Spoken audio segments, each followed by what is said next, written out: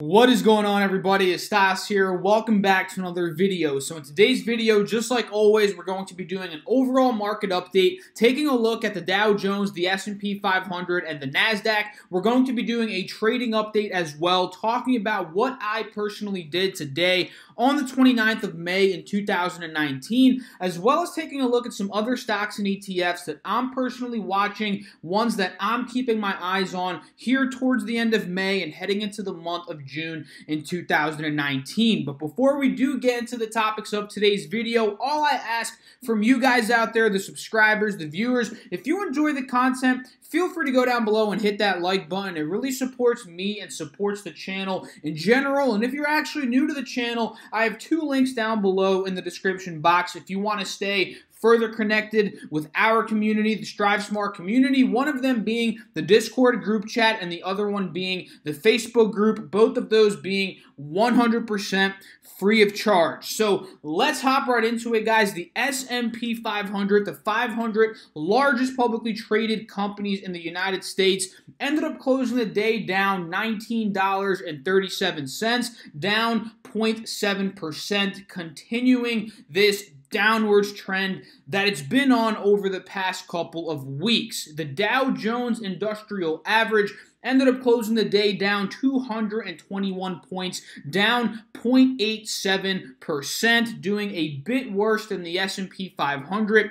And the NASDAQ right now, you see it's up $7.50, but mind you, this is the future. If we're looking on the 1 day, 1 minute, so we can see the performance of the index today, take a look. From 9:30 a.m. Eastern Standard, roughly at about 72.30, we ended up closing down at about, let's see, 72.30, and we ended up closing at about 72.21. So it was a slight red day for the NASDAQ. So across the major markets, guys, yet again, another red day. The selling off continues. That's been in play over the past couple of weeks. For those of you guys that have been paying attention to the markets, we know ever since Trump sent out that tariff tweet on Sunday, a couple of Sundays ago, it was like 4 or 5 weeks ago at this point, I believe it was 4 weeks, I think it was in the beginning of May, the markets have been tumbling. And in yesterday's video, I talked about how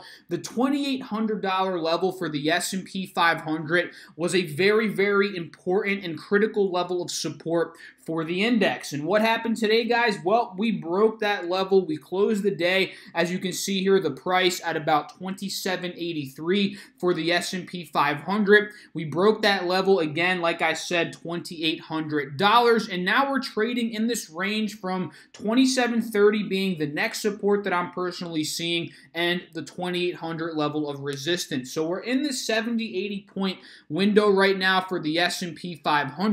Judging on some smaller time frame charts, you can see week after week, again, we're closing lower and lower. This chart really just shows us the downtrend on a closer basis. This is the all-time high here at 29.54, and since then, guys, it's just been down, down, down. Moving averages, simple moving averages have been acting as resistance levels. We're noticing the bearish cross of the 50 SMA crossing below the 180 SMA, and today we ended up pushing to a lower low at about 27.66, which is actually about 17 points lower from where we ended up closing at. So the closing price of the S&P is actually good compared to how low it actually ended up getting today. We actually got pretty ugly towards the middle of the day here. We gapped down. We saw the pre-market futures were red. We gapped down. We saw that little run up. Then we got rejected, and we just started to push down even lower, and that's where we made that lower low. And from there, 27.66,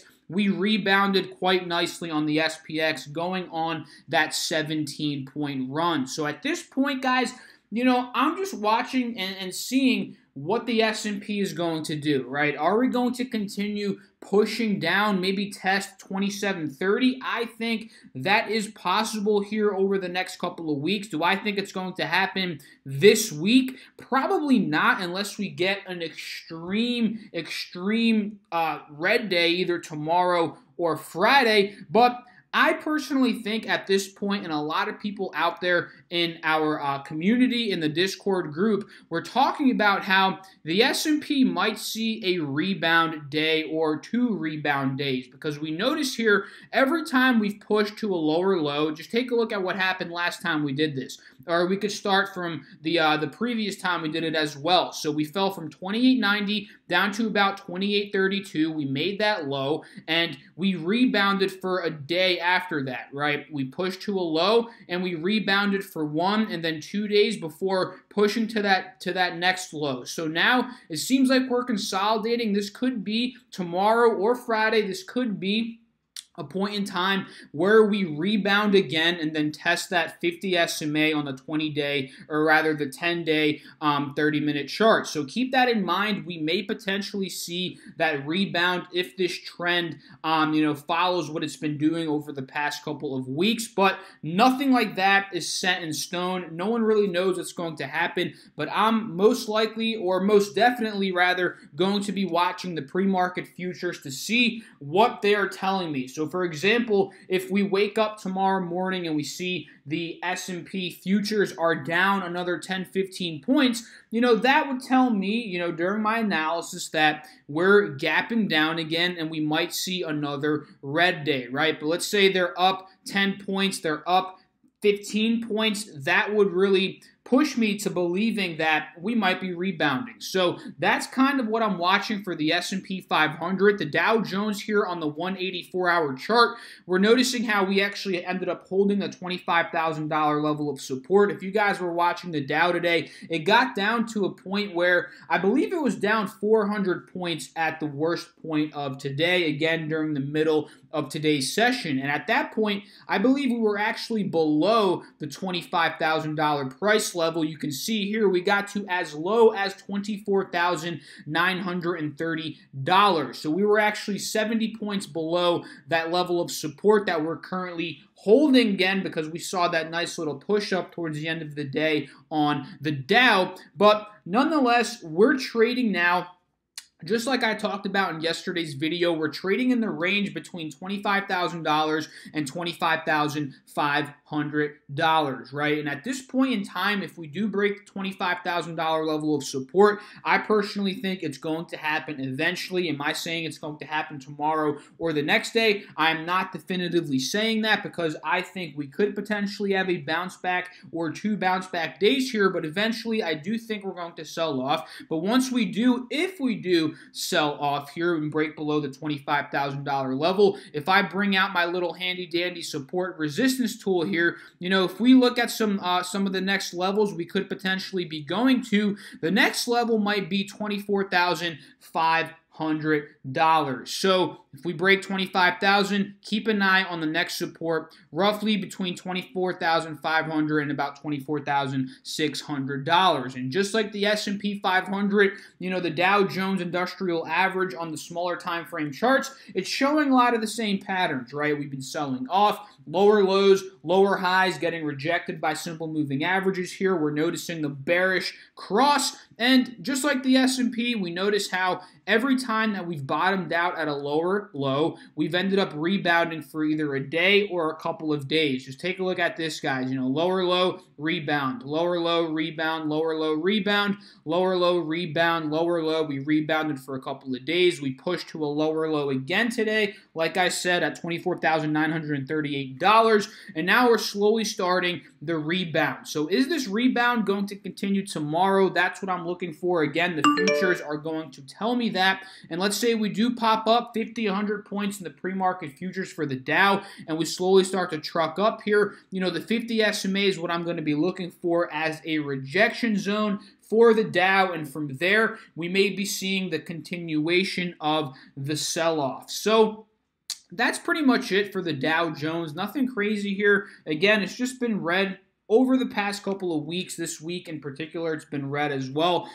Just a lot of the same, guys, to be honest here. So the NASDAQ ended up pushing a bit lower today as well. We're noticing the futures are nicely trending up right now. We're noticing some green candlesticks forming here on top of what level of support is this? Give me a second, guys. Let's see. This level is at around $7,200, which used to be a resistance back in the beginning of March and back in, the beginning of November in 2018, as well as the beginning of December. So actually, I'd put this as probably the most critical level of support right now for the NASDAQ, because if we end up breaking these levels and start pushing down to the low 7,000 level and maybe into the high $6,000 level, like $6,800, $6,900, we're going to be in levels, or at levels rather, that we haven't been in since this crash that we saw, or the big sell-off that we saw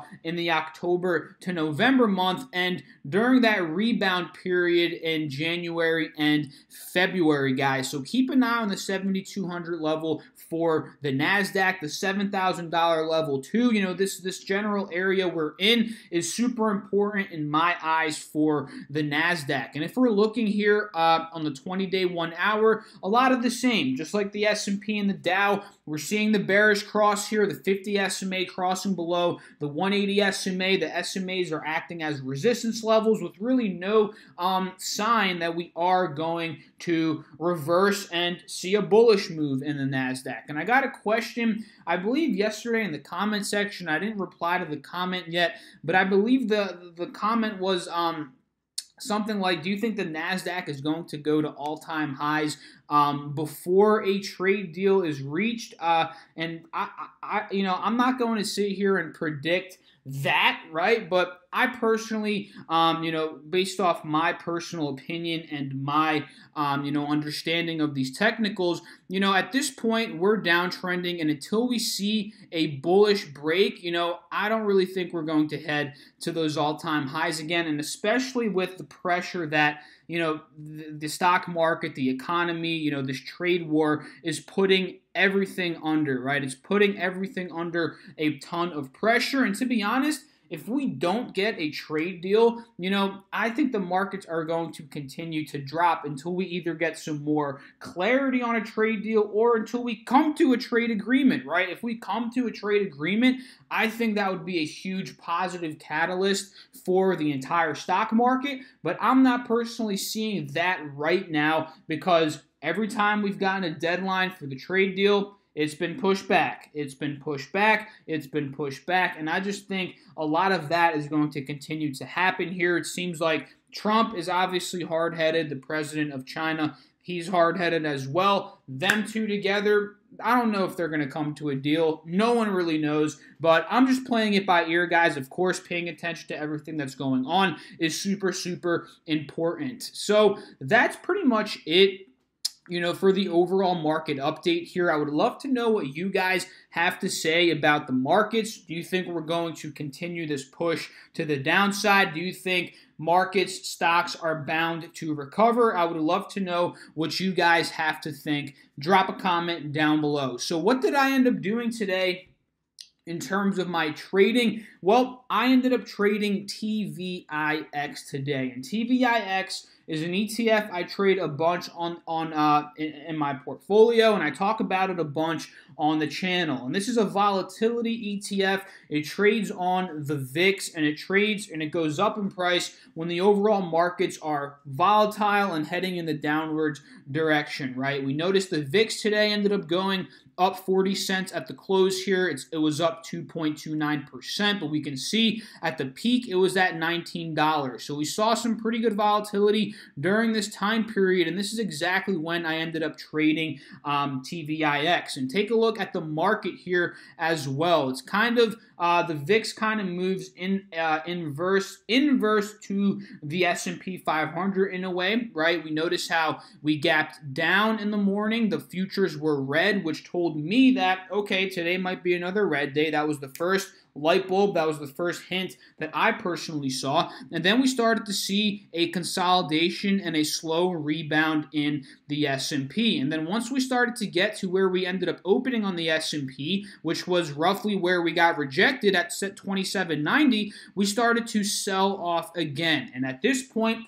I noticed the VIX was starting to spike up. Just take a look at this time correlation here, 10:30 a.m. Take a look at what the VIX was doing at 10:30 a.m. It was kind of bottoming out at this point, and it started to spike up aggressively. And again, the markets were selling off at this particular time, and that opened up my eyeballs. The light bulb went in my head. TVIX might be the play right here. So this is when I ended up just getting into TVIX. You know, as the markets continued to sell off and as the VIX continued to spike, ended up getting into TVIX at about, I believe, like $24.45. And this was kind of just my thought process behind this was for it to fill the gap. Profit on the gap fill here, and again, the VIX, S&P, the S&P was selling off, the VIX was spiking. These were a couple of different things that were confirming my trade here in TVIX. So we got the sell-off from $25 at the open down to about $24. Again, I got in roughly at about $24.40, and I ended up just riding it up a bit. I didn't fill the entire gap because if I did wait for the entire gap to be filled, I would have made 4%, but I made roughly half of that. So today, I made about 2% on my trade in TVIX. It almost got up. I believe I sold a little bit under $25 here. It was around like $24.90, $24.95. And that's pretty much it for the day today, guys. A lot of the time, you know, I get questions, you know, are you trading stocks all day? Are you hopping in and out of stocks all day? And a lot of the time, guys, I'm either doing 1 or 2 or 3 trades. I'm not one of these guys that's just hopping in and out, in and out, in and out. You know, I like taking my profits and then stopping for the day, right? Because I'm sure a lot of you guys have experienced this where you end up hopping into a trade, you make, let's say, 2%, and then you start to get greedy, right? You want to go to the next one and make more money, but let's say the next one you go into, you end up losing money, right? Let's say you lose that profit you made on the first trade, and now you're in this pattern where I made money, I lost a little bit of money. Okay, let me go and try to make the money back. And then you're in this pattern where you're hopping in and out and you do 5, 6, 7, 8 trades. You know, this is something that I used to do, I'll be honest, but I've been avoiding doing that recently, right? Just like on Friday, I ended up taking a loss on DRIP. I did not try and revenge trade. I did not try and try to recoup those losses. I just stopped trading for the day. That's something that I do, all the time, right? There are some times when I'm guilty when I do trade or over trade, I guess, but that is a very small amount of the time, guys. So took my profits today, 2%. Could I have tried and traded more? Sure, I could have, but again, I take my profits and I run. That's all I did today, guys. So let me know in the comment section, what did you end up trading today? So let's talk about some stocks, some movement of stocks here. The FANG stock, let's go over some, the crude oils, the natural gases, gold. Let's just talk about some of these very quickly. What am I personally watching? And we'll end off the video. So Apple stock today has continued to drop. We saw the run up to 179, the push down to 176, lower high at 178, and we're kind of in a wedge right now, right? You notice how on the intraday chart, we're kind of in this little wedge. So tomorrow, I'll be excited to see which way are we going to go. Are we going to pop out? Are we going to sell off, right? Let's say tomorrow we end up having that bounce back day in the markets. We might see a run up to 180 on Apple, but if we continue to sell off, this one's most likely going to sell off as well. And a lot of people look at Apple as one of the main stocks that kind of